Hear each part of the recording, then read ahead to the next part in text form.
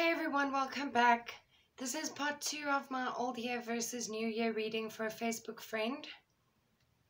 And I'm just going to put all the cards back I have already as a matter of fact. And I'm now going to be shuffling again because we want to get some more information. We want to do another 6 cards and see what else is coming in for you.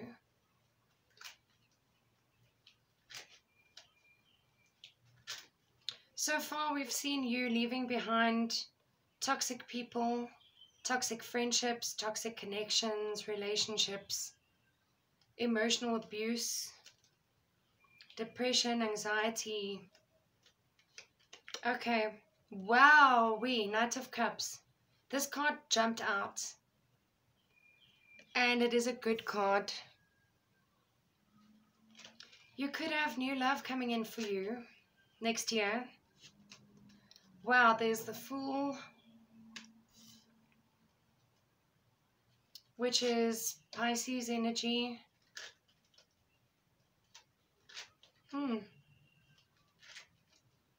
It's funny, when I was doing part 1, I was thinking to myself, I haven't seen any messages about love because I know your history. I've done readings for you. I know more or less what's been going on.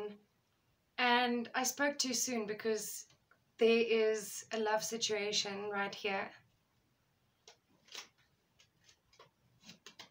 Judgment, Scorpio card. But in this case, it's not referring to a Scorpio, it's referring to a rebirth, an awakening. And we already said that basically you will experience an awakening of sorts because you're working on yourself, you're really working on improving yourself, bettering yourself. Bettering is a better word. Ace of Pentacles reversed with 5 of Cups. Okay, you're releasing sadness. I'm not going to go into a discussion just yet. Let me just get the rest of the cards out. But I want to say that the message about you leaving depression behind is apparent.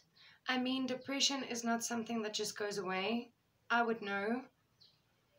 It's something that's kind of forever there at the back, in the background. And then now and again it resurfaces. And then it fades away again and resurfaces again. It is a chronic condition. As much as we don't want to admit that, it is something that is not just going to go away. But certain days are better than others. I just feel like you went through a lot of this year, and that is changing. That is all I can say. Alright, 8 of Wands reversed.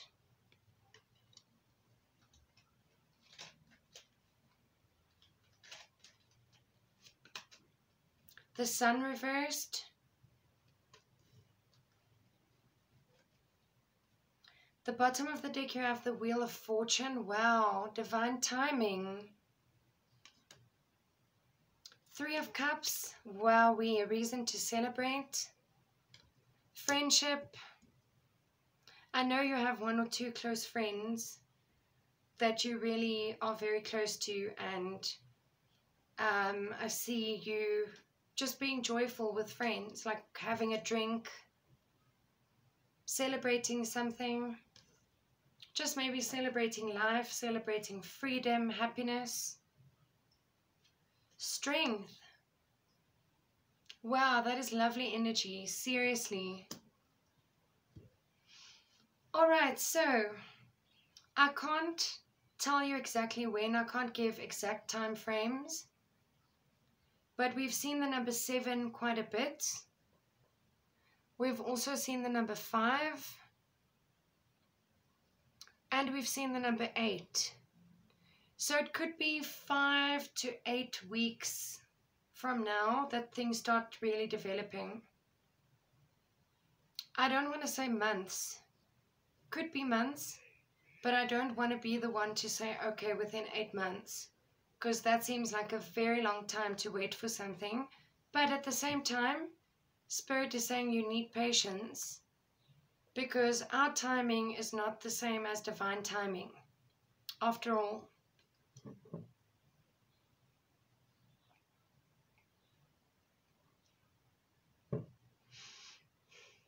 Okay, so definitely you're walking away from this towards strength. You might, if you haven't already met the person, you might meet someone new, or you might enter into a new romantic relationship. Because you have the Knight of Cups here. He comes in with a message of love, a declaration of love, an offer of love. And immediately after this card, you have the Fool, which is saying take a chance on someone. Take a chance on love, take a chance on a person who may not be your usual type, but you never know what might happen, because this person could be the reason why you end up believing in love again. And it might be someone that you haven't even met yet, which is why I'm saying just check the time frame 5 to 8. Because you've got a lot of number 8s here. You've got 2 8s in this part of the video alone. You have strength and you have 8 of Wands reversed. And then in the previous reading you had 2 number 7s. So I want to say, let's be safe and say like 5 to 8 weeks or 5 to 8 months from now, things will definitely have progressed. As we said, you're leaving behind disappointment, loss, sadness, depression, anxiety, loneliness, despair, and you're going towards a new beginning. I have to tell you that the Ace of Pentacles often can also refer to love, although Pentacles are more connected to work and finance, or finances rather.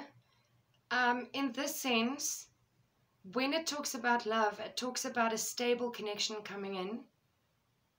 It speaks about something valuable, something long-term, something serious, not just like a fling or something like that. But then we also can't ignore the fact that it can be speaking about a new job, or new money coming in, or a new avenue of income. And it's simply in reverse because you're not seeing it yet, or you're not expecting it, and Spirit is saying it needs to be a surprise. I don't know why I'm so thirsty today. I don't know if the person I'm doing the reading for is thirsty on their side. I don't know what it is.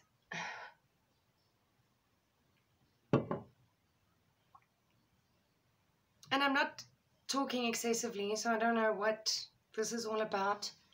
Alright, you have 8 of Wands reversed, which usually speaks about a block in communication. It speaks about shutting someone off, shutting someone out, like one-sided communication.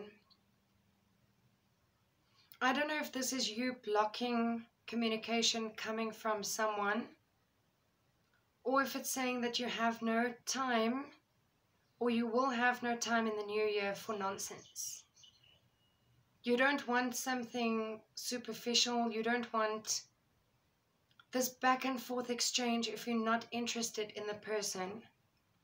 For instance, if there's someone on Facebook who is interested in you in a romantic sense, and you don't feel the same about this person, I feel like you'll tell them straight away.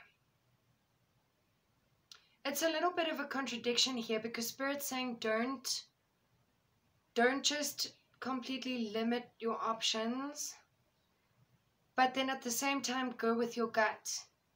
So if something is telling you that this certain person is not the one for you, then trust that. I do feel like if your gut tells you a certain person is not for you, then you'll definitely tell them straight up, listen, sorry, I'm not interested. And then, of course, with the Sun in reverse, you definitely have happiness coming your way. You will have so many reasons to be happy in the new year. Even if you're not seeing half the reasons yet, there is definitely a big change happening for you.